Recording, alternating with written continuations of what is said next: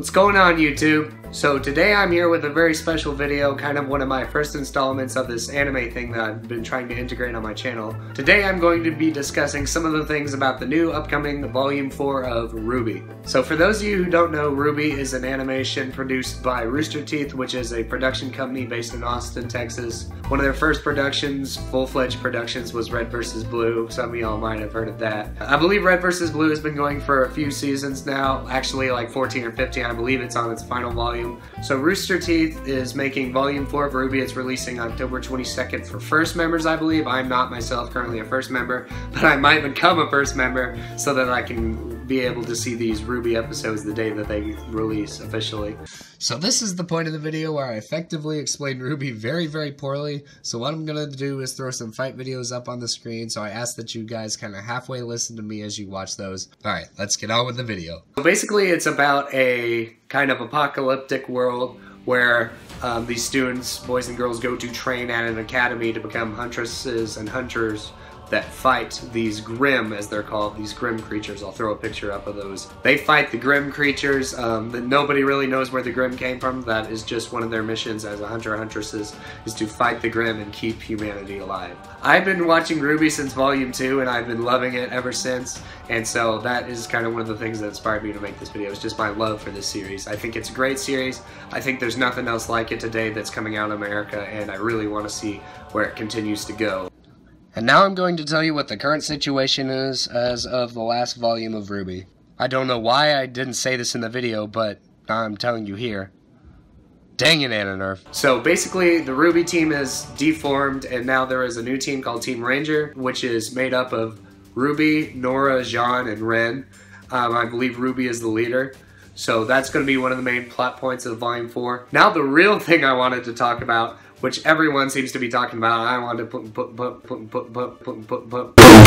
and I wanted to put my few cents in on it as well. I wanted to look at the members of Team RWBY and their new costume designs that they have made for Volume 4, because I think these costumes are very relevant to what is going to be coming up in this volume. So first of all, we have RWBY. One of the first things I think about when I see RWBY is that she looks very grown up. I think she's really stepping into her role as a leader. I think she's a lot more battle hardened than the RWBY we saw in Volume 1 whenever Ozpin pulled her aside and asked if she wanted to join the academy. I also think she probably has developed her ability that she unlocked last volume. I can't really disclose what that is for people who haven't seen the series, but I really hope that they really take that further in this volume. Now, one of the most interesting characters I'd have to say for this volume is Weiss. If you notice, she looks a lot more like elegant and graceful than she did in some of the earlier volumes. But I think one of the things about Weiss is that she's always been a rebel from the beginning of Volume 1. She's always wanted to make her own way and do things her own way. Like, one of the very blatant examples of that is her having her bun a little bit off to the side from the very beginning.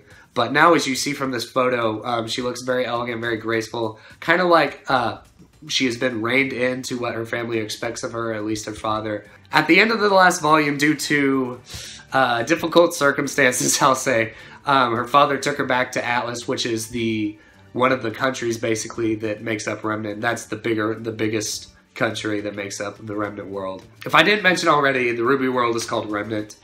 We don't know why it's called Remnant, but that'll probably be explained in one of the later volumes. Yeah, anyway, I was saying Weiss has been reined in. She has kind of been taken under the wing of her family, and I feel like she's being less of a rebel than she was. I think we're all going to be kind of sad to see this at the beginning, at least if that is what transpires. If this is if what I'm seeing is what is actually going to happen. I think she's going to see all these things happening around her in this volume, and she's going to come back into herself and become the Weiss that we've grown to love from the previous volumes. Now, one of the things I wanted to talk about was Blake. I think she looks freaking awesome. That's actually probably one of, if not my favorite new character design. She just looks so rogue, and she's seen a lot of stuff. Outfit kind of looks like the costumes from Volume 1 and the second volume combined, kind of. I thought it was very interesting. I just think that Blake is going to be just going on her own mission and doing her own thing for this volume, for most of it anyway, because she's seen a lot of stuff happen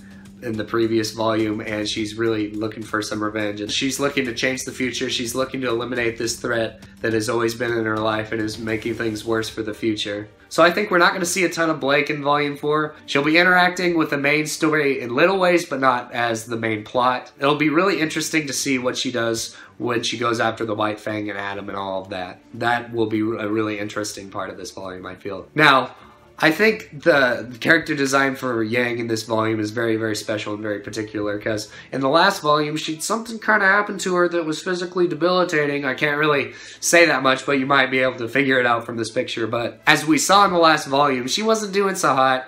But this art that I'm seeing here, it looks so good. It's like she's come back bigger than ever, better than ever, and yet even with her handicap, she's just better than ever, and she's going to be stronger than ever. I feel like Yang's going to find a way to overcome this disability, because she's always had that fire in her soul to do what's right and fight for the good of Team RWBY when it was originally formed. I feel like she's actually going to have a bigger spotlight in this, because one of the things I was hoping for this volume was a little bit less action, a little bit more plot, as you will, and just getting to develop the characters as this time skip has happened. I don't think I mentioned this earlier, but there's a bit of a time skip from Volume 3 and Volume 4. It's about a year, a little bit more maybe. Yang is stepping back into it, and she's really going to be great. I feel like she's going to be a very important character in this upcoming volume.